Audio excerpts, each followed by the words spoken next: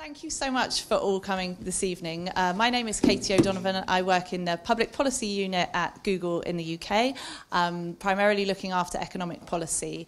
And it's fantastic to have you all here today. I think Mariana and I first started talking about this in July. I was going to say when it was sunny, but actually it was a really, really rainy day. And we thought it would be a fantastic idea to get together and talk about women in industrial strategy. And we weren't quite sure, I think, how much we knew that would be a good idea. But it's really fantastic to see so many of you here today. So thank you very much for coming along. I think one of the things that we get asked quite a lot as Google is, what do we have to do in the UK to make there be a UK Google? And often that seems to be people's sort of byword for kicking off any kind of conversation about the industrial strategy. And we thought, I think, when we would talk about the industrial strategy, that often another perspective is missed entirely, and whether that's just the viewpoint of 50% of the population, or whether that's actually what we are seeking through the growth. What is the purpose of the growth that an industrial strategy can provide? We felt actually it's time to kind of pause on the very obvious question that we sometimes get to answer, which we actually spend a lot of time thinking about and are very keen to answer too, but to think about that wider perspective as well. And so we've got a fantastic panel here today. I'll introduce them all properly as they get up to speak. Each of the panelists is going to talk for 5 minutes, and then we're really keen to have a good Q&A session where people can ask any of the questions that we want. And I think everybody today will really talk about the industrial strategy from their perspective. And one of the things that I would say, if I was going to talk for longer, which I've cunningly devised a scheme that I don't have to talk for longer, is how we think about education in all its forms as part of the industrial strategy. So for a lot about what Google does and a lot about how people are able to use our products to really grow their own personal economic well-being or to contribute to the nation's well-being is about the education to develop those products, but also the skills to use them and to really fully utilize them. And so some of the things we think about and we invest in are really high quality secondary education in computer science, through to having the best universities in the UK, but also other routes into computing and engineering careers. And so we've been working on things like apprenticeships to actually recruit men and women through that process.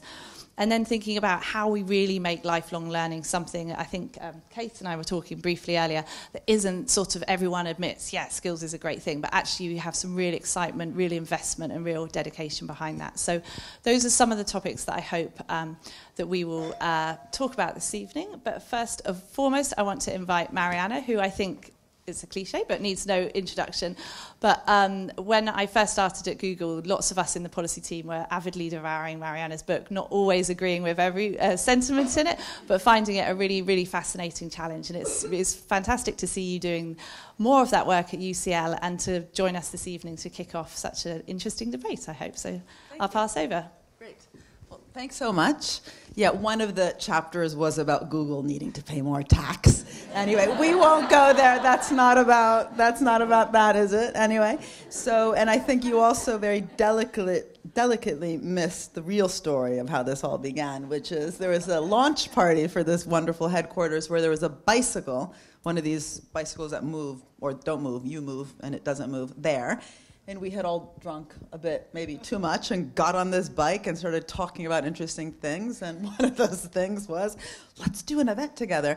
And it did come quite naturally that Google being seen as, one of these high-tech companies where all across Europe, people are like, oh, why are the Googles and the Apples always in the US and not enough of it in Europe? The whole question of, is that because of the lack of venture capital or the lack of an industrial strategy? And the book that I wrote, The Entrepreneurial State, was all about how the US actually talks like Jefferson, but acts like Hamilton. And the problem is that when you don't talk about what you're doing, you also then don't have a learning and sharing of experiences, which also means learning and sharing what goes wrong. This isn't about some sort of rosy story of the kind of Silicon Valley model. But I think the context, sorry, I had my iPhone here because I was going to time myself, so I'll make sure I go. 4 minutes left. Only, Jesus Christ. The context of this event, which is about industrial strategy, having not just being about infrastructure, but actually about being a particular type of innovation and directing the economy in a particular way, is coming at a very exciting moment because industrial strategy, after years of being basically a bad word and a blasphemy, is back. and how to get it right, as opposed to just making it a trendy thing where people kind of nod at dinner party and say, yep, we got to do that, we got to do that, and actually make it something that in some ways becomes a thorn in the side of many of the types of policies that got us in the wrong place in the first place, is, I think, what we should almost have as an ambition. You know, make this an uncomfortable conversation. This should not be a comfortable conversation. The first point that should make us all uncomfortable is that the kind of growth that we've actually had in this country, as well as in the US, but definitely the UK is one of the worst on this, has not been investment-led. It's been consumption-led. And that consumption has been through debt. So people like to talk about public debt as being a problem, but private, oh God, is that you? Good. There's no way that I'm done with my time. Please, she's told, get these Google people, they can't deal with tech. Just kidding. What was I saying? Yeah, so going from a consumption-led model to an investment-led model actually requires a framework. But quickly, consumption-led growth gets us in trouble. It actually gets us the financial crisis. So the rate of private debt to disposable income is back at record levels. It's back at the levels it was just before the financial crisis. So people having to take out debt, credit cards, et cetera, in order just to stay the same in terms of their living standards is a problem. And of course, that's a result of real wages not having increased for the last 20 years. Anyway, if we want a different model called investment-led growth, and if we want that to be through things like innovation-led growth and industrial strategy, we have to admit that both economic growth and innovation have not just a rate, but a direction. And what I see this conversation about tonight, this nice intimate sofa type setting, and please do come up and sit here if you'd like to, Indian style. My 14-year-old daughter is here with two of her friends, and they're probably the only ones who can sit in Indian style, but please do come here so I can tap you on the head. Is about, you know, how do we actually use industrial strategy to do more than just feed sectors? We have very low investment in the UK, as with other European countries. So you don't just say to industry, oh, here's a life sciences strategy or an automotive strategy or aerospace or creative industries. You ask these different industries to transform themselves, first of all, by investing, for example, and not being ultra-financialized, as many industries are, increasingly using things like share buybacks, as opposed to reinvesting profits back into the productive process, but also perhaps to work together across sectors to solve problems, right? So you don't think about industrial strategy in terms of serving a sector, whether it's the creative sector, automotive, or financial services, but industrial strategy to transform an economy by tackling what you might call missions or problems that are really relevant to that society. And what we mean by missions, I think, is quite important because we shouldn't confuse it with challenges. Challenges are quite broad, they're really important, they kind of drive the vision, right? So you might talk about inequality and climate change, these are challenges. Then a very narrow thing is something like a sector. So renewable energy is a sector within, you know, that obviously has to be tackled to address the climate change problem. But a mission is a problem that actually that is driven by trying to address a challenge, but might require lots of different sectors to work together to solve. So going to the moon, the most classic mission, right, that lots of people think about, the Apollo mission, actually required something like 12 different sectors, including clothing, not just aerospace. And the Energiewende mission in Germany, which is really interesting, I encourage you to look at it, has not just been about renewable energy. It's been about transforming the entire economy through a very concrete mission, which is the Energiewende mission of zero carbon emissions across sectors in a limited amount of period, which has caused, for example, the steel industry, which is often described as a mature, boring, kind of inertial industry, to transform itself. So steel in Germany, unlike in the UK, has massively lowered its material content through repurpose, reuse, and recycle. And that has required innovation to transform itself, and it has been rewarded for doing so. So this is not about SMEs as some sort of blanket, category, or innovation or infrastructure is digging ditches and filling them up again. This is about having a plan for a country to transform itself. And I'm soon going to hand over to Sue, because I think whereas we have thought a lot, at least in some of the corridors that I delve in, around green missions, like the one that I just mentioned in Germany, the Energiewende mission, care itself could become a direction through which to define certain missions. And green should be a direction through which to even think about the transformation of IT and steel. Green as a direction for the whole economy, which would require also green infrastructure, so not just building roads and bridges and shovel-ready projects, but green as a direction. And I'm going to hand over to Sue now to talk about care as a possible, other way, a complementary way to think about directionality in the economy. Thanks. And if I can just introduce Sue. Sue, we're delighted to have you join us today, is a professor and feminist economist at Open University and also one of the founders of the Women's Budget Group, which does really exciting work around the budget. So, Sue, I'll hand over to you now. Thank you. Very nice to be here. Thank you for inviting me. I'd like to talk a bit about social infrastructure. We have a very clear notion of physical infrastructure, of shovel-ready projects, like Mariana talked about.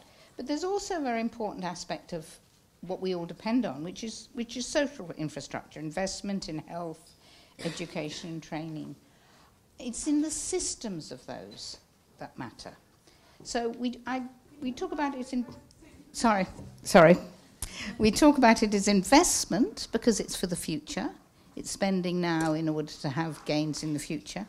And it's infrastructure because these are public goods. They're things that benefit more than the direct recipients.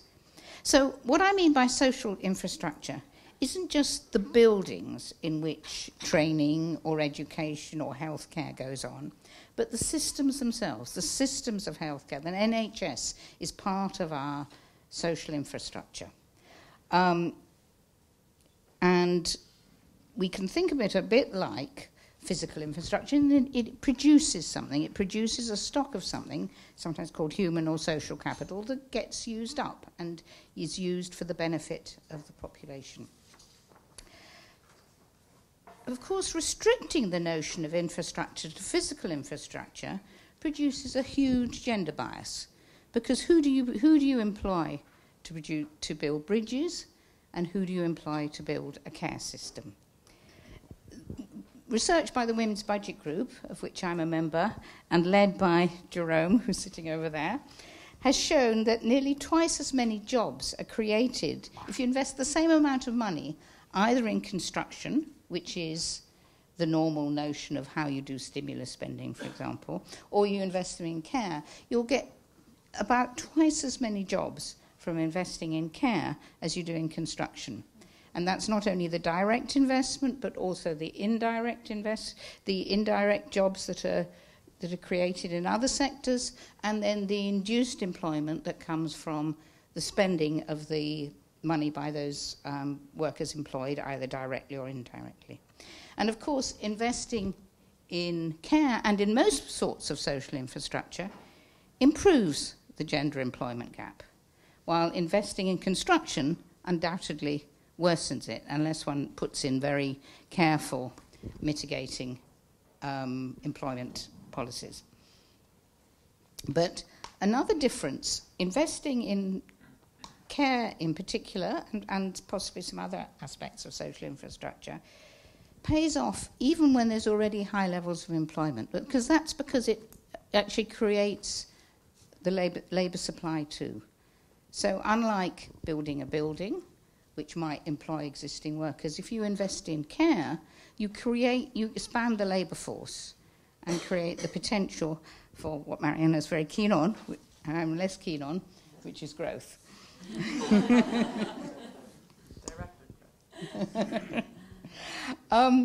What I'm keen on is recognising the need for economy and for society for high quality care. We do get some notion of that, the idea of investment with respect to childcare. There has been an increasing talk of investing in our children, investing in our future that way. But if you take social care, the care of people with disabilities, in particular older people, usually it's only talked about under the heading of cost containment. It's the only sector which is universally talked about in terms of how can we stop it costing too much. And that's where I would go along with what Marianne said. We need a mission to improve things. So we don't only want, and this is very important, to provide care from the 1.3 million people who are not getting the care that they need at the moment, but also to improve the quality of the care that we all get. What we've had with respect to social care has been a care system crippled by a failure to invest, an accounting of immediate costs, a failure to understand that it's something that we should invest in.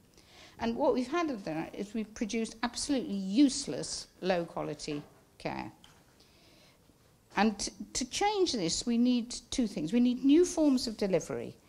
What we do know about care and care quality is that care that is motivated by the profit motive produces rubbish care. That doesn't necessarily mean that all private sector producers produce rubbish care, because a lot of people who work in the private sector actually have a lot of other motivations too. But we really need to think innovatively of new forms in which care can be delivered.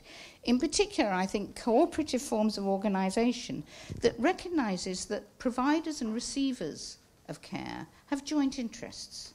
They aren't like a market in which the suppliers and those people who demand it are completely distinct.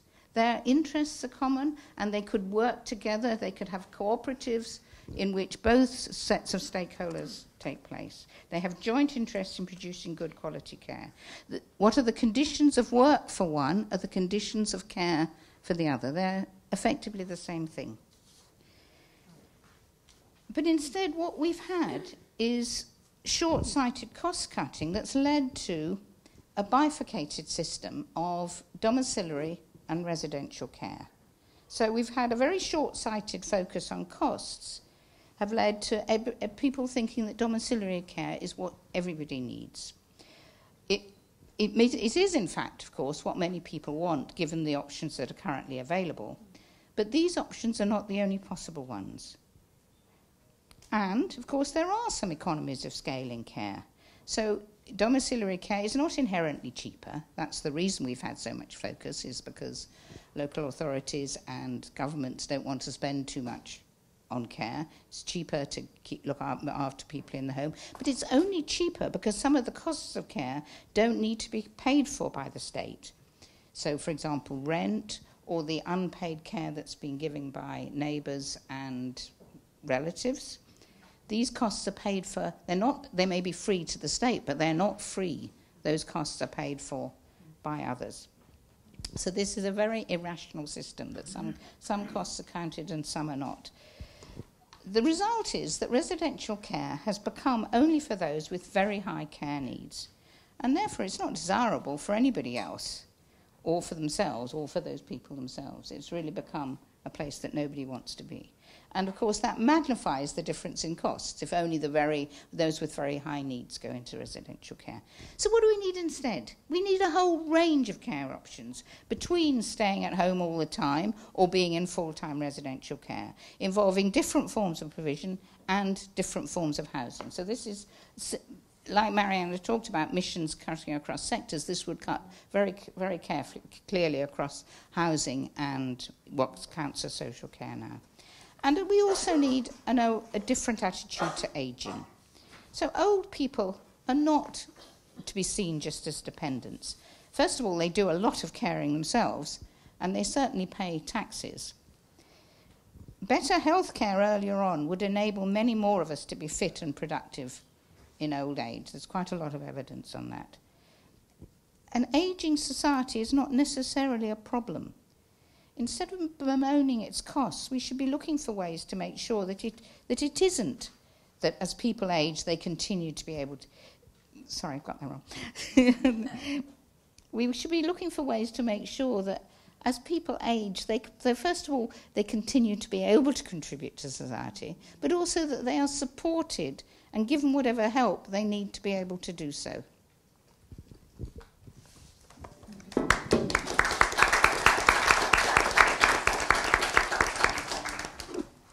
Thank you, Sue, so much. We're now going to hear from Kate, who is joining us from the TUC. And Kate heads up the Economic Research Unit at the TUC and is going to share her perspectives with us. Thanks, Katie, and thanks for the invite to this really lovely event in a really nice venue. It's very nice to be here. So I thought I'd talk very briefly about how we see kind of the purpose of industrial strategy. And I guess Mariana and Sue have talked very much about some of the social problems that we need to solve, kind of what we're trying to do when we go to work. But I guess from the kind of the TUC's perspective, one of the things we think an industrial strategy should... Sorry, for the teenagers in the room, there's three. It's the Trade Union Council. We're the Trade Union Congress. We represent 52 unions across all sectors of the economy and over 5 million people who do everything from social care to nuclear scientists to pretty much any job you can think of in between. And I guess what we think about is jobs. And when we think about a purpose of an industrial strategy, we put out a report last week which was called Great Jobs in Great Places. And what we're really trying to say is, how can we get better jobs for everybody? That should be the test of, is our industrial strategy actually working? It's pretty clear that we're not there at the moment, and we've had real wages falling for the last 5 months. The average wage still isn't back to its position of where it was before the financial crisis. So if you think, why might people feel a bit fed up? Well, their wages are still where they should, back where they were, not yet back to where they were 10 years ago. We've got about 1 in 10 people working in insecure jobs, so whether that's a 0 hours contract, it might be some form of insecure agency work, or it might be low-paid self-employment. 1 in 10 people who probably don't have the security of knowing when they're going to work, knowing how much they're going to be paid, and perhaps knowing whether they're going to get a pension. And of course, it's women who are bearing the brunt of this kind of poor jobs problem. We had the figures on the gender pay gap. It's still, I think, at the rate it's closing at the moment, it won't be closed until 2056. We have more women in those insecure jobs than we do have men. And of course, we have a lot of focus in our own campaigning as well around, for example, Uber drivers, the warehouse workers at Sports Direct. But we hear quite a lot less about care workers, about teaching assistants, and about hospitality workers. And those are the areas where actually insecure work has risen the fastest. It's not really in the gig economy, it's in traditional jobs where employers have just sought to cut costs. And of course, we know that nearly 1 in 4 women are low paid compared to just 1 in 7 men. And I think we need to think a little bit on kind of when we're thinking about sectors, and we need to work cross-sector, but it is sometimes helpful to take a kind of sectoral perspective. And I think some of it is just because of how we value the jobs that women do. So the Low Pay Commission set out this thing which they call low paid industries, and I sort of knew this was the case, but thought I'd just go and check that this was the case before I came to talk today. And 7 out of 11 of those are dominated by women. So women make up just under half the workforce, and in all of those industries, which are mostly low paid, women are making up more than the average amount of women in the industry. And I think if you think about care work and how we value it, which is very much about what Sue was talking about, we also pay it much less. And we also, it's not just that we don't pay these people properly, we also don't train them properly either. So the Joseph Rowntree Foundation did some nice research in 2014, and they looked at retail, catering and care jobs, and that's half of all low-paid jobs in the economy. And they found that workers in lower-level occupations and on part-time or temporary contracts are less likely to get training, less likely to get opportunities to progress, and workers in these sectors were particularly less likely to be receiving training. In retail, they were about as likely to be receiving training as everybody else, but then they looked into that, and that was induction, because the turnover in retail is so high that they're needing to spend training, saying this is how the tills work, or this is what you say to somebody when there's an unexpected bagging item in the bagging area again and again. So all their training is dealing with their staff retention problems. So we've got low pay in these sectors, we've got low training, and both of those are bad for progression, and of course they're really bad for productivity as well. And I think it's quite interesting, the OECD, which is an economic think tank which looks at developed economies, to explain all my terms, published an economic survey of the UK just last week. And they were really pretty scathing about our very low level of productivity and our very low level of skills. They pointed out that low-skilled workers in the UK participate less in training than high-skilled workers. They pointed out that our skills performance is much worse than most other European countries. And they pointed out that, pretty shockingly, young people are almost as likely to be low-skilled in the UK as older people. So in most countries you say, okay, we didn't used to be very good at training, but as we go down the generations, we're getting better at it. One of the things the OECD points out is that's not actually the case in the UK. And they also actually, quite radically, for what's normally quite a conservative institution, said actually poor quality work, including 0 hours contract, is really bad for Britain's productivity. And productivity is the word you probably hear most often in association with kind of industrial strategy, but not very often in saying, well, why is our productivity so weak? It's because we're not paying people properly and we're not employing them on decent terms and conditions. And that's particularly the case when it comes to women. So what do we actually do about this? Well, we think we should probably start thinking about where I came into this discussion and actually think about the quality of jobs. We should probably, often industrial strategy says, let's focus on our kind of high-tech, exciting sectors. And of course, there's a role for that. But we think actually we should be focusing on some of these low-paid, low-tech sectors where actually, again, when we look internationally, some of our productivity gaps, so why is the UK doing worse than other countries? It's these sectors which actually help to explain why we're falling behind. And again, we think we should use some of the tools that we know work. Actually looking at some of our high productivity industries, so you look at the automotive industry, that's a sector where they do invest in their workforce, they train their workforce, they listen to their workforce. The Automotive Council works very closely with trade unions, they have the voice of their workforce very much involved. And I think that's very far from being the case in some of those sectors we're talking about. So our kind of key thing, the key message we're trying to get across when we're talking to the government about industrial strategy is actually, one, you need to start in the kind of less exciting bits of the economy. Loads of people work in retail, loads of people work in care, they need jobs and we need to improve the quality of those jobs. And actually you can look at it a positive way and say, well actually, because these jobs are really pretty crappy, we're not training them, we're putting them on bad quality contracts, there's loads we can do. We sort of know how to fix this and we could do it. But also, nearly all businesses will say our workforce is our most important tool, you know, this is what we most invest in. They talk like that, they don't really recognise it. We've got I think, the 6th lowest level of worker participation in the EU, in the UK. Companies in the UK are not good at listening to their workforce, they're not good at hearing what they have to say, and we do think there's much that the government could be doing about that. So when we talk about these missions, where are we saying, how's the workforce involved in them? How can they contribute to that? What are the ideas from the shop floor where they can contribute? When we're looking at kind of sector deals, if we are going down that road, where's the workforce involvement? Are unions engaged, as they have been in the automotive industry? And I guess we also think that if we're listening to the workforce, we're much more likely to be listening to women too. Fantastic.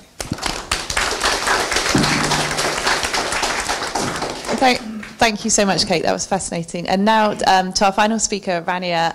So Rannia Leontaridi is director at BEIS, which is, now we're testing acronyms now, Business, Energy and Industrial Strategy. So named because this strategy is so important, which is fantastic. And Rannia is a director of business growth there with a lot of input into the industrial strategy, and she is also the gender champion at BEIS, and I think anyone who works with her can see what a powerhouse she is, and so it's fantastic to have you joining us today, Rannia.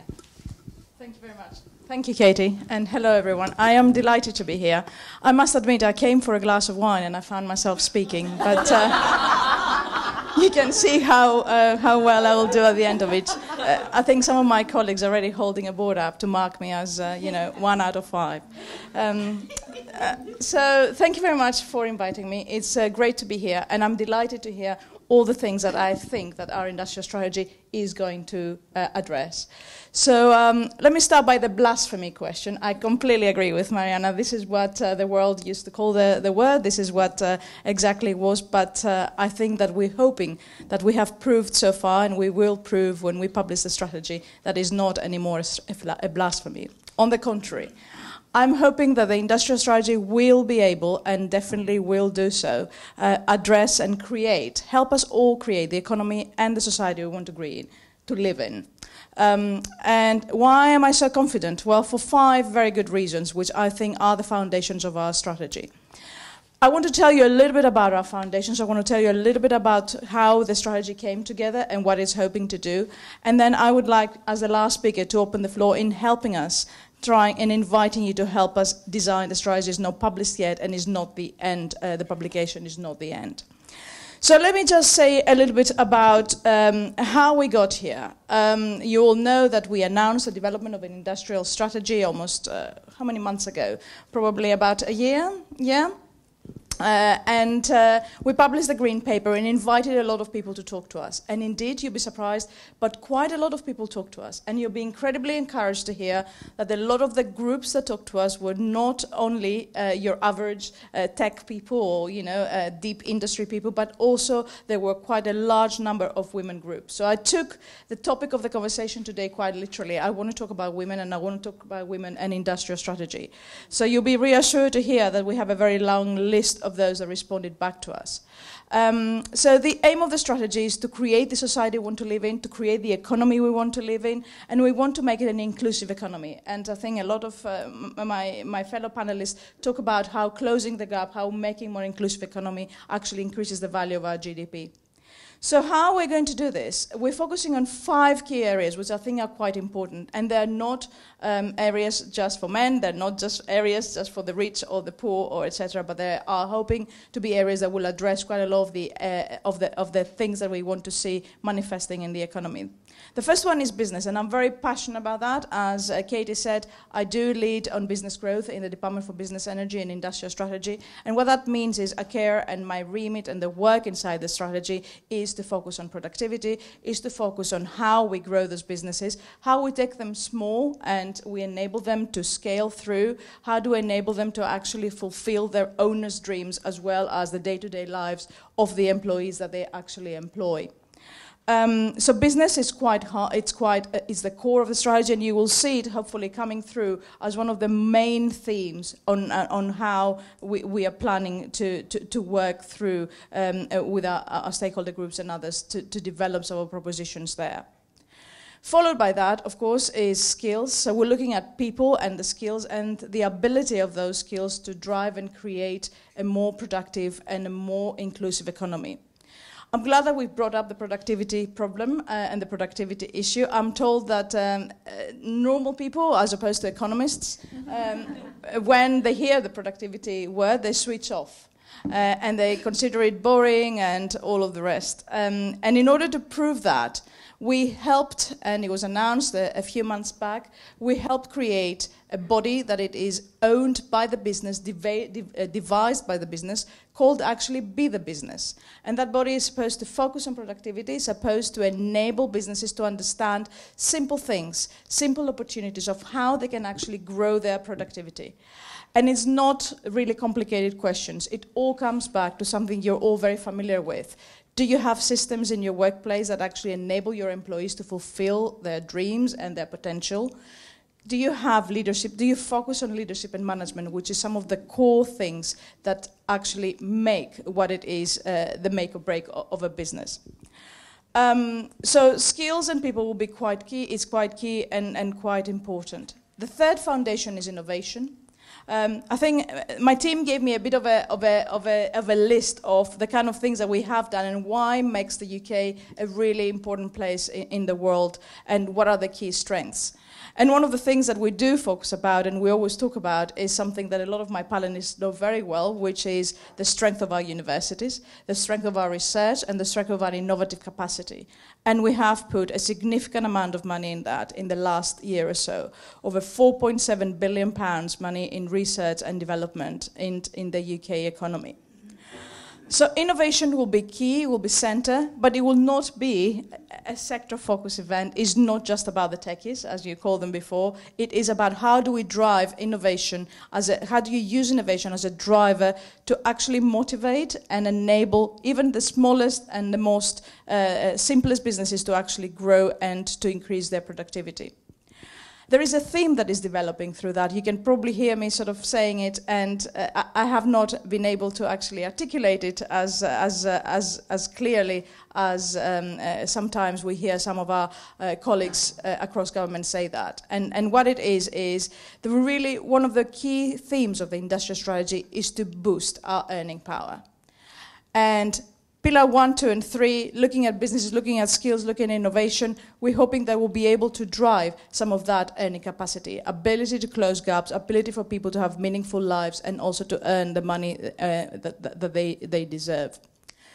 Last two areas for where we will be focusing on is place. It's quite important to ensure, and what research and what we have seen through talking to people is any of our initiatives, any of the work that we do should be done close to where people live, where people live and work. And we've heard quite clearly that building businesses, being able to do that effectively, is based on creating and being able to sustain yourself through your local networks. How do you actually create the ability to live in a place that enables you to grow your skills and grow your capacity through that place? And the very last thing, of course, is infrastructure. How do you develop a physical and digital infrastructure that enable us to create the economy of the 21st century? So if these are, if you like, the 5 foundations on which we're hoping to build and develop our industrial strategy, what is really important for us is to ensure that we hear from every one of you. We are able to understand what are the fine ideas, what are the important things that can drive the development. The strategy is not a piece of paper that will stay on a shelf. It is not the end and all and be all, but it is a process. It is something that will enable us to continue the dialogue with many of the business groups around, with many of our colleagues, with many of our citizens of this country, to help us to drive and continue to maintain the momentum that we start. So see the launch of the strategy as is coming before the end of this year as the beginning of a very big and large conversation in this space. Thank you. Thank you so much. I'm just looking for the other microphone, which hopefully can make its way into the audience. Is someone... Do you have the microphone? If you can pass that on. We've got about 15 minutes now where we can take questions. And I think, in particular, feel free. I know often at these events, people have to, they have a really important point they want to make and they dress it up as a question. I think, actually, tonight, we've heard you can just make your important point and not pretend that it's a question. I think to keep things moving, I always think, though, shorter points are still best. So I'll take points, interjections, questions in 3, and then I think we'll go to the relevant panellists, and I think there'll be some discussion within the panel as well. So if anyone wants to put their hand up, or if you might have a question yourself, that works perfectly. We can start there. Thanks, and if you want to, please do tell us where you're from, and it's always helpful to kind of hear the perspective that the question comes from. Great, thanks very much. And thank you so much to the panel. It's so inspiring to see a panel of such fantastic women. So I'm Grace. I work for the Institute for Public Policy Research, IPPR, not IIPP. And we're currently doing a programme called the Commission on Economic Justice, which is looking at the kind of structural issues of the UK economy, and Mariana is a commissioner on that. And we've been doing some research ourselves into the UK's productivity problem and how industrial strategy can kind of combat that. And we've kind of found that the problem is down to a long tail of unproductive firms in the foundational economy. So that's the kind of real economy, as you were talking about, kind of hospitality, care work, retail, those sorts of things. And a large part of that productivity problem is down to the quality of jobs. So unsurprisingly, people who like their jobs tend to work harder. And this is a metric upon which the UK performs particularly badly. So the greatest issue we really have is bad jobs in low-pay, low-productivity sectors with businesses who've built a model on extracting more from an increasingly precarious workforce. And so we argue that the UK needs to focus on an industrial strategy that focuses on good jobs. So jobs with high levels of autonomy, of diversity in day-to-day roles, and good options for progression. So I'd be really interested to hear from all of the panel about what they think industrial strategy can do to promote these kinds of good jobs. Fantastic, thank you. Do we have another question there? And there as well. So, sorry, we'll come to you in a second. So to relate to the social infrastructure, I'm from construction and project management at UCL, working in infrastructure financing basically. And I actually am wondering how to make it attractive for the institutional investors to invest in infrastructure, not just the government, in social infrastructure. So one idea, just showing it boldly, would be, since the biggest part of the institutional investors are pension funds, one way to kind of convince them is because it's a social infrastructure and we are the ones who are invested in the pension funds. Actually, we can change our future. So, but I think the problem is really that many people are not even aware that they can actually put pressure on the pension funds and how those pension funds are investing. And maybe we all of us can change that, and by just being more transparent where pension funds are investing. Great, thank you. And there's a guy there, if we can pass it over.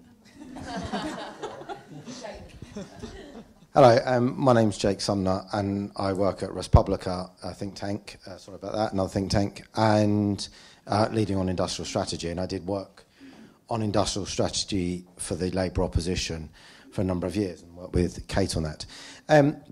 I suppose, and a little plug, a report's coming out on industrial strategy on food and drink tomorrow.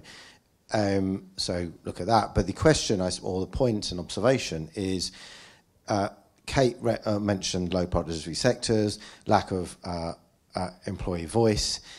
Maybe there's a way, to the Bay's representative, to think of how to put that in sector deals and have employee voice deals through that to raise productivity, particularly those sectors we've talked about where there's large amount of low wages, insecurity, and women being the brunt of that. But also, I'd also say Mariana's talked eloquently at many occasions about mission-orientated, about missions, and we heard some of that today. It's how, I would also say how we embed that in key sectors, and food and drink is one of our biggest sectors. It's 400,000 people, bigger if you could include agriculture and restaurants and all the rest of it. Healthy and sustainable foods really is needed, but our innovation ecosystem is not geared up for that. Only 10 million quid is spent on that through Innovate UK. So really, how do we work with industry to set that? And again, putting back to the government, the government on that, because I think there's a real opportunity post-Brexit to think how we can use our sectors to achieve better missions. Fantastic, thanks. And maybe we can start with that question, because I think what's interesting, and I think if you take what was kind of summed up in your question is this tension, or is there a tension really between the sector deal approach and the very kind of clear stages that you set out in the industrial strategy, which I think are really interesting and useful to hear, and then the kind of passion and the request from Mariana and Sue for this mission-orientated approach. So I'm paraphrasing slightly, but do you feel, Rannia, there might be a tension between the sector approach and the mission approach? Do you feel they can be combined to be resolved? I don't have a there you go. Sorry. Thank you very much. Yeah, I think they could absolutely be combined, but I know we want to start from this question, but I want to start a little bit further back, because you raised the point about productivity, and one of the things we hear quite a lot that cuts through a lot of our, what you call sector deals or the missions, etc., is understanding some of the reasons of why we have a very unproductive part of economy. And that is, we have a very long tail, as you say. Quite a lot of the findings and the studies that we have seen is based on exactly the same issue, which is how do you actually manage leadership and management. So quite a lot of the emphasis on creating leadership and management skills inside the organizations is one of the routes that could potentially, one, increase productivity, but two, also address some of the points around the sector deal. How do you actually manage some of the sector versus missions, and how the firms can maximize their potential? What I would also say is there has been very little experimentation around of how, not only in the UK, but also across the globe, on how you use technology, how you actually diffuse different parts of technology, how do you use the basics of technology. And we're not talking AI, we're talking about basics skills in terms of how do you do your accounting, how do you do your HR, and this is some of the parts that are holding back a significant number of the tail. And another myth is that the tail is not only on the small businesses. There is a tail of productivity that cuts through across every single size of business. So while we're looking at productivity, while we're focusing on those cross-cutters, there are issues that cannot be ignored at the same time as looking at the missions. You cannot think of a mission of any country, of any point, or any kind of event without considering what is the capability of delivering that mission. So I don't think that it is impossible to I don't think that looking at missions and looking at sectors is incompatible, but what I'm saying is there is a fundamental issue looking how do you create a more productive economy, and how do you actually create an economy that has more earning power that can help you combine those two. So I would agree with everything, Rannia, that you said, but I think, again, coming back to my earlier point, that we should be at least a bit uncomfortable. And if we're not uncomfortable, we're not doing our job, because actually this isn't happening, as much as we'd like to say it is. I think that the 5 issues that you mentioned are really important, but I would put them in a category, which is a useful category, it's a good category, but it's kind of horizontal conditions. Right? So of course we have to invest in skills. We need to think about infrastructure. We need to make sure that the economy is balanced in terms of north and south, so pay attention to place. But unfortunately, this often gets interpreted in terms of different ways to kind of level the playing field, when actually this kind of mission-orientedness, which is very much at the core of this institute we've set up at UCL about thinking of purpose, so strategic direction, consciousness within policy, is about tilting the playing field. Now, usually when we talk about tilting the playing field, people get worried because it's about, oh no, don't pick winners, don't pick that technology, don't pick that firm. But of course we have to pick. Everything we've talked about here is about picking. The question is how? How do we pick in such a way that provides a direction for the economy that is not leveling, it's tilting, but at the same time it enables and it nurtures bottom-up experimentation, exploration, trial and error, and innovation. And it's not enough to talk about those 5 things, even though those 5 things are central. So I think the debate here is about what do we mean by vertical policies, and how do we get these vertical policies, not just the horizontal policies. By vertical, I literally mean the choosing, the direction, the consciousness within governments, to be enabling and not sort of stifling, not top-down. We know that doesn't work. It didn't work in the Soviet Union, and it won't work in capitalism, it won't work in communism. Neither one can deal with sort of top-down directional stuff in that static way. But that doesn't mean that vertical has to be that way. So that's where this sector mission thing comes in. So if we define problems, right, whether it's around climate change, whether it's around care, it doesn't mean you don't talk about sectors. It's not about sector or problem. It's about, and we've passed out these great leaflets that took us a huge amount of time to create, so please do read them, but changing the vocabulary. It's not about picking winners or not, it's picking the willing. Pick the willing. There's actually few companies, to be honest, we've done quite a few studies on this sectorally, that are even willing to engage in these missions. You need to reward them. And the whole long-termism thing shouldn't just be, short-termism is bad, long-termism is kind of good. How do you actually reward long-termism? And this does come also down to corporate governance. We haven't heard that word yet. I'm surprised, actually. I know the TUC does talk about it. Yeah, corporate governance matters. And this whole issue of skills, where do skills come from? They don't fall like manna from heaven. They don't just come from training programs of governments, as much as that is important. They have, up until basically the mid-1980s, also come from companies. When profits are reinvested back into human capital, a word that, some people have problems with, but let's just call it human capital, as well as physical capital and production and R&D and training programs, skills are endogenously created through the investment process. When profits stop to be reinvested in that way, due to different issues around financialization, you get a reduction of skills. You will not get innovation-led growth without also tackling corporate governance issues. And I know that TUC has been very concerned about this. We've written quite a lot about this. Lastly, the issue about deals, when talking about tilting the playing field and picking the willing, this is about, deals.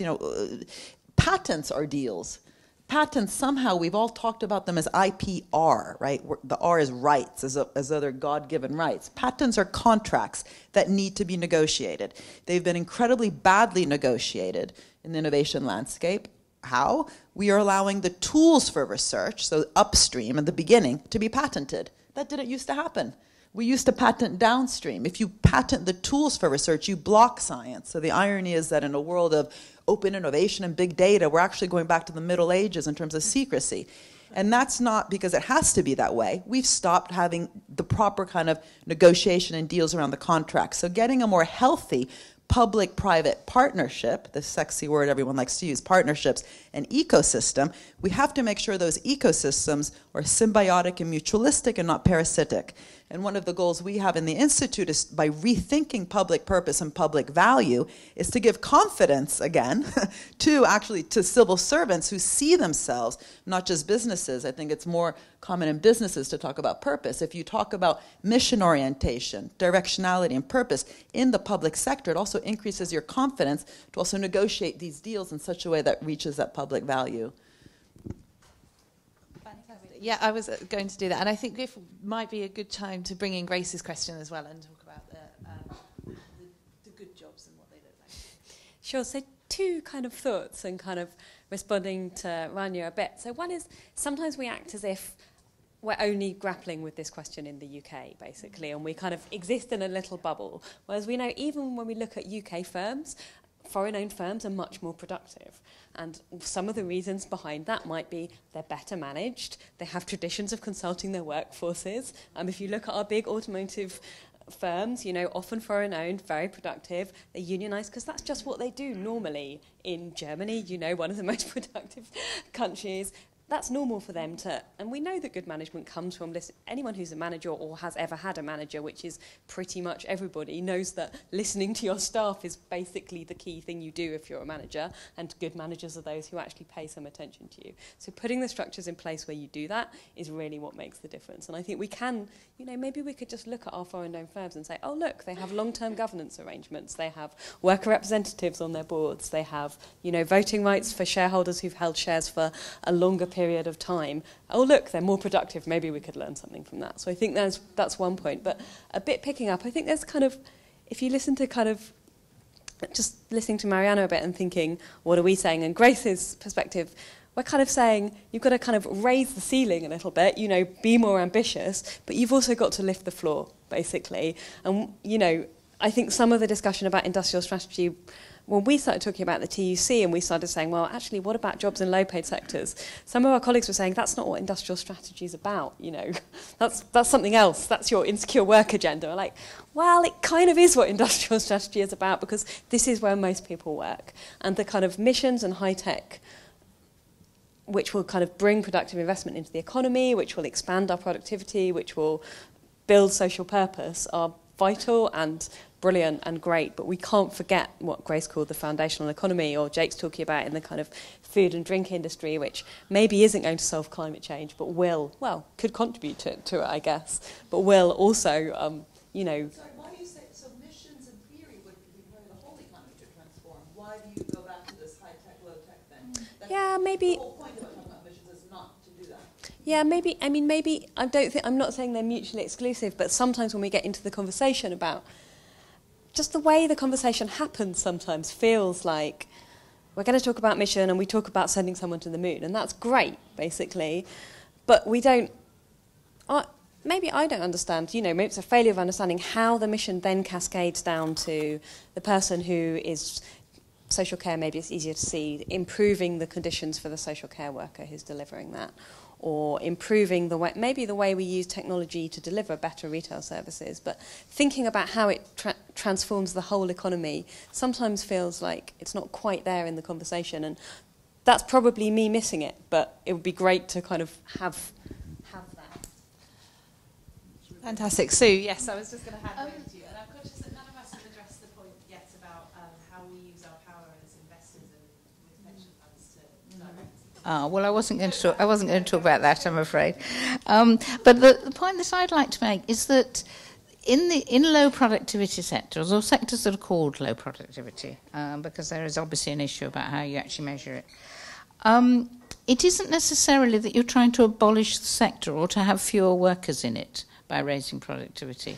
And in particular in care, I think we shouldn't be seeing it as trying to reduce the number of care workers, but to be able to get them to produce higher quality care.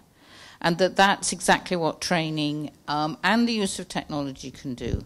There's been a lot of talk about, you know, how could we get robots to care for our grandmothers and things like that. I think there's quite a lot of scope for the use of technology in care, but it's not to replace people. It's to augment them. It's to make them into more productive workers and give them better jobs as well. What my aim in all this would be to make care a sector in which people will be proud to work. that they wouldn't be the sector that steel workers end up in because they can't get any other work, but something that people are proud to be in, where their own creativity is used to improve both their own working conditions and the quality of care that they can provide. Just conscious of time, we do have time for 2 or 3 quick interventions and quick responses from the panels as well. If Jake, if you could pass the mic on there. Thank you. We've got 2 hands up I'm there Stephanie as well. Griffith-Jones. I'm emeritus at Sussex at IDS, and I work at IPD Columbia. I have 2 very quick questions. The first one is about institutional investors, which was asked before.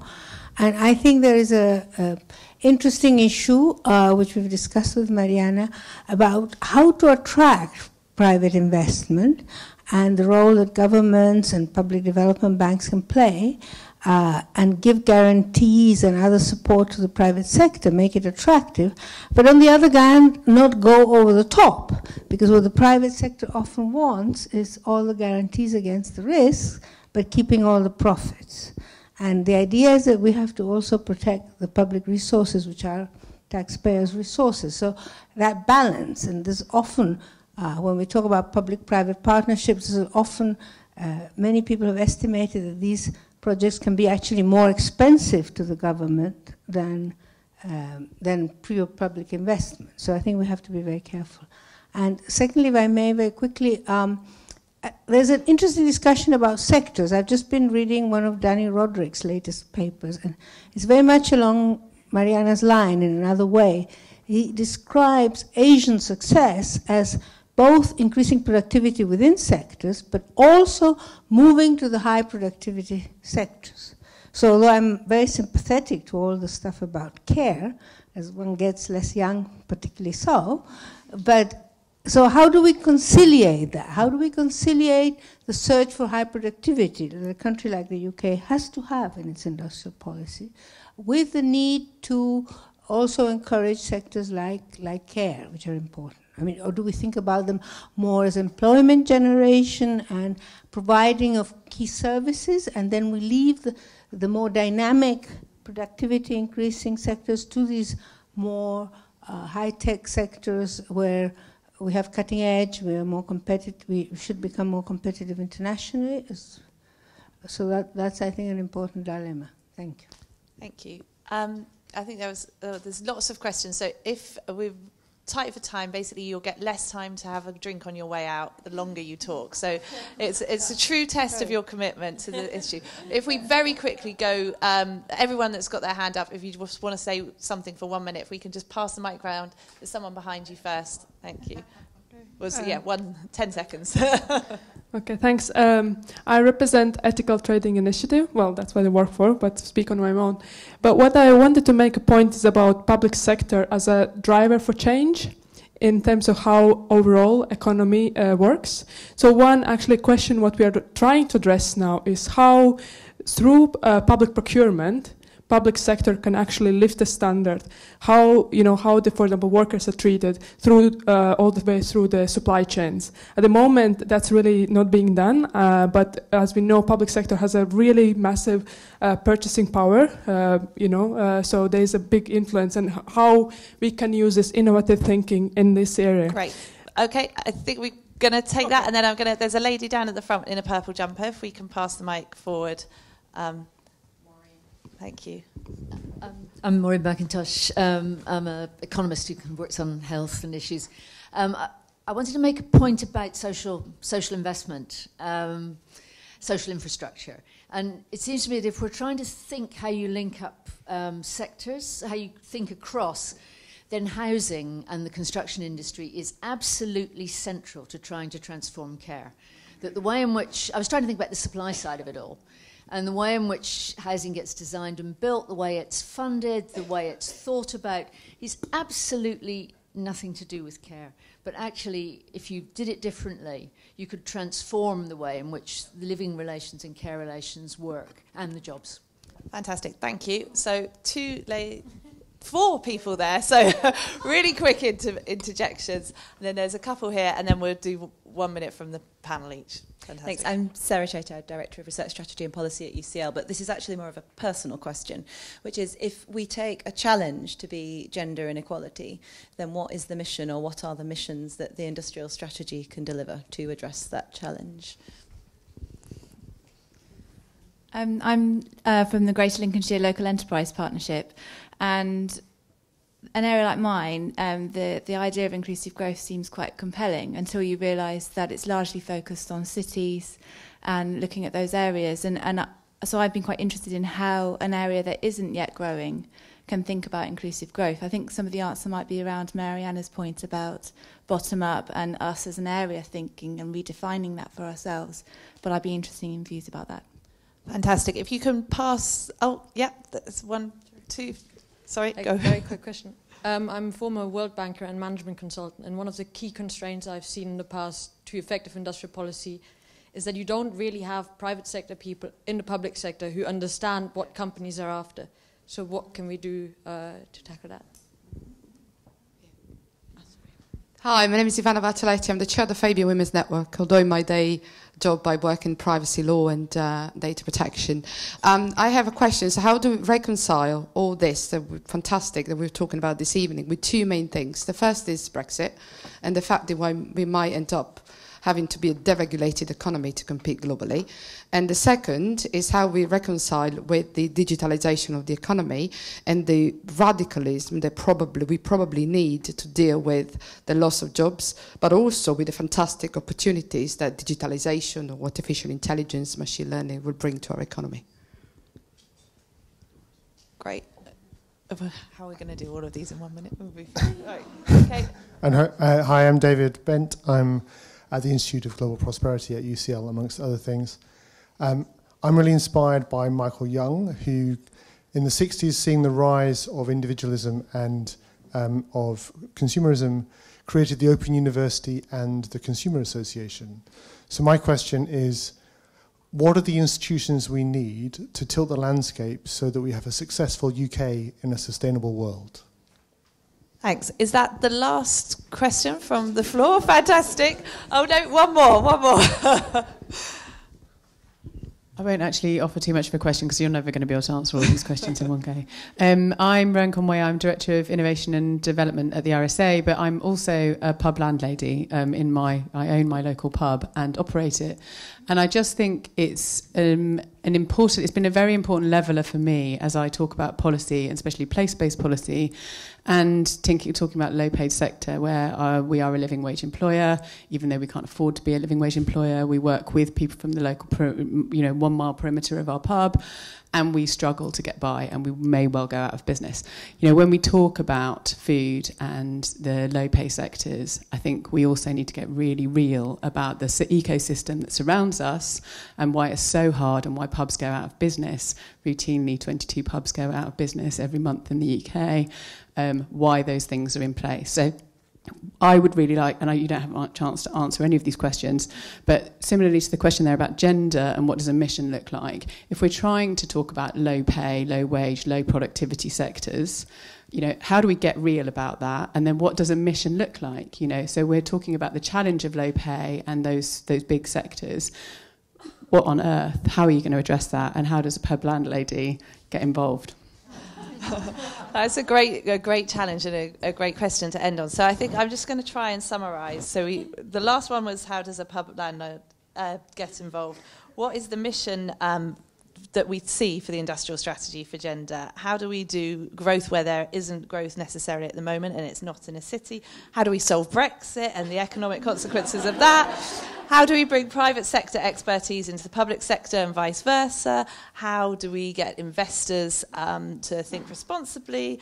And public procurement, how do we use that as best practice? So I guess if all of you can take your favourite from those, or the thing that you think you have the most to add on, and have a really quick, snappy response on that. I think one thing I've taken from that is that there is a huge amount of debate and interest and desire for answers to this, which is fantastic. But I'll let everyone have their final say.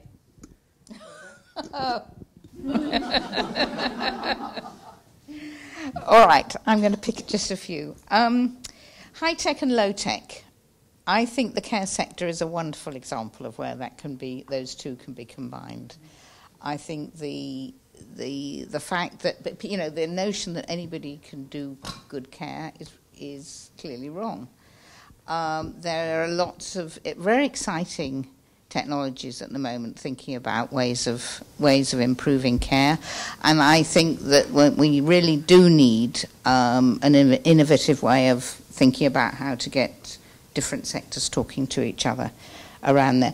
Housing, of course, is if you like, the obvious one for another sector that needs to be combined with the care sector.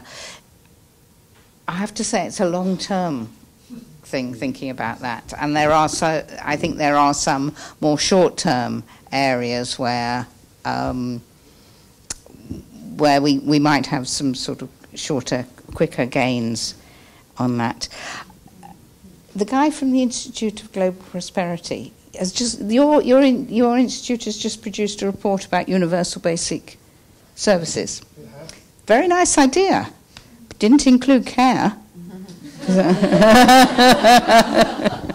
I wonder why not. I think that's about as much as I can. So I wanted to take the issue of business. There's two or three questions on that, both the institutional investment side as well as the World Bank person who said, what does business want? And I think what's interesting is if you actually listen to some of the lead investors, including Warren Buffett, and I can tell you he's not a communist, but he often says things like, why did you reduce my capital gains tax again? I don't even look at that. I invest when I see an opportunity. And much of what we're talking about is, if we want to focus on the care bit, is how do we transform care from a cost to an opportunity not, you know, for innovation, for cross-sectoral collaboration, for an opportunity for investment, and business does follow. They might talk tax. Pharmaceutical sector is famous for talking about tax, you know, the patent box tax policy, which is a really stupid tax policy, but they follow, they walk where these public investments are. So the role of well-structured, strategic, patient, mission-oriented, direct, not indirect, meaning tax incentives, public investments has often been, in fact, to create endogenously these animal spirits that Keynes talked about, the willingness to invest, the perceptions of where these future opportunities are. So that's the first huge point. The second is, what should those opportunities be, which is, again, what we've been talking about. And really, I just think this is such a big agenda. And let's just take this at the next event, workshop. Hopefully this is just the beginning. Let's call it an aperitivo, literally, to something longer that perhaps we can do throughout the whole year to continue to be a thorn on the side of the industrial strategy in a productive way, a productive thorn. But, you know, how to really transform this care area to do the kind of things that Maureen was talking about, housing, but also digital. I've always been struck how the whole digital agenda, again, has a direction. And we've chosen to use things like big data for things like personalized medicine, but not the welfare state. The bedroom tax, just think of what the bedroom tax was in a world of big data. It was the most simple, ridiculously kind of dumb algorithm. It was not anything about complexity science. It was, you know, how many bedrooms do you have? How many kids do you have? If one is bigger than the other, you're out. And without any analysis of the big data that obviously we have about the families living in those places. I mean, I'm going to put this very bluntly and rudely, but we have lots of data on poor people. We have very little data on rich people. We could be using the data we have on low-income families to enrich in their lives, to improve the welfare state, to improve care. We've chosen not to. We use it for personalized medicine that has these profit opportunities. So again, this all comes back down to this whole issue of not just the rate, but the direction. And this whole conversation here is about how to debate that direction, how to affect that direction while also enabling, again, not stifling innovation and competition, but we can't get there by not talking about the strategic choices that are out there, and having a strategic choice around care as an intersectoral, innovative agenda, which is about a social infrastructure, I think is really incredibly exciting. And I definitely think we should have a part 2 of this event. Thank you, Mariana. I would just say something very quickly, because I think the mission or the passion that I think would be particularly relevant for a company like Google to see and to help tackle issues like Brexit and also the digitisation channel is really through skills. And I think that companies like ours can, and we do invest in creating digital skills for communities in all places of the UK, but actually when government can convene businesses doing that, we can achieve much more than we can on our own. I'm now going to pass on to Kate very briefly. Okay, so thank you for all the really interesting points, which I cannot possibly respond to all of, but I have definitely learned loads from listening. Two really quick ones. What institutions do we need? We need institutions where other people in their workplaces can have these conversations about what we're doing. For us, those are trade unions, but we need to think very, very hard about what trade unions look like in an age of digitalisation, in an age of Brexit probably, but I do think we need institutions where other people get to have this conversation too. In terms of the kind of what would be the mission to tackle gender equality, it is just going to come back to how we value care. And I think going back to look at what are our low-paid sectors, basically they're sectors which involve looking after other people or doing things which have typically been done by women.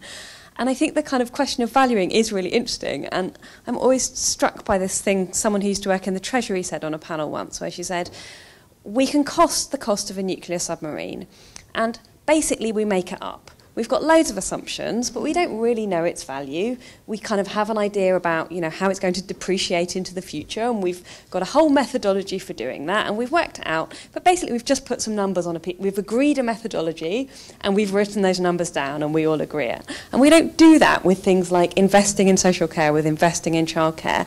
And again, it does sometimes feel it's because it's a bit too female. It's not really numbersy, and we're not allowed to make up those numbers in that way. And I think, that might be our mission, how can we make up the numbers?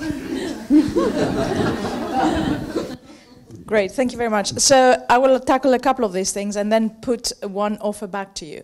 The first one is about the low-tech and the high-tech, and going back to something Mariana said, maybe we should stop thinking about low-tech and high-tech and think tech for a reason, and also think about tech for an opportunity, for a purpose.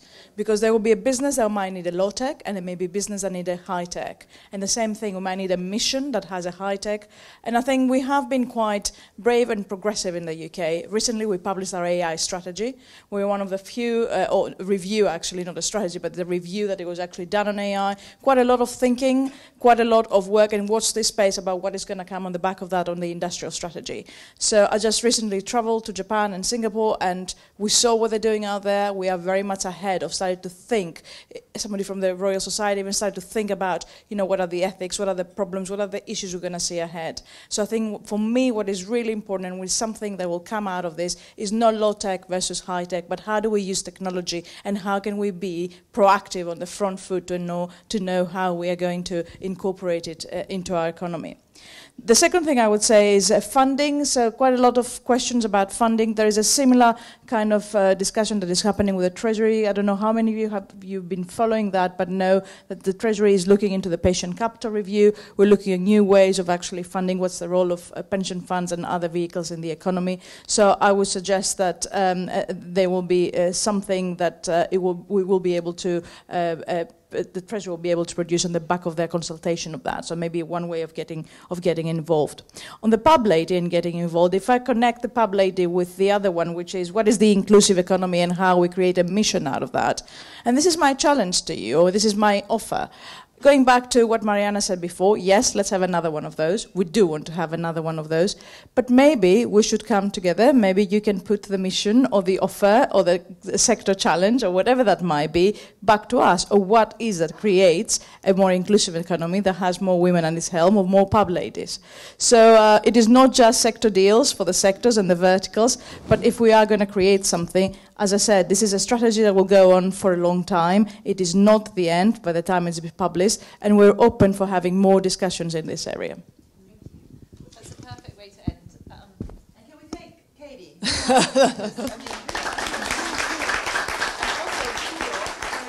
Google is one of the least financialized companies. No, I'm serious. It actually invests lots of its profits into things like energy, which doesn't happen. I won't name your main competitors, but it is, Thank you. And thank you. There's a couple of people in the room that have really worked incredibly hard to make tonight possible as well. So thanks to all of your team and to our wider team too. And I think Rannia's point at the end is perfect, that this is actually the kickstart of the conversation. I think I've been delighted at how interesting and vibrant and how much I've learned this evening too in this conversation. So thank you all so much for coming out. And thank you to the panellists as well, because it's been truly fascinating. I hope there's time for a quick drink on your way home, but thank you very much for making it up to King's Cross.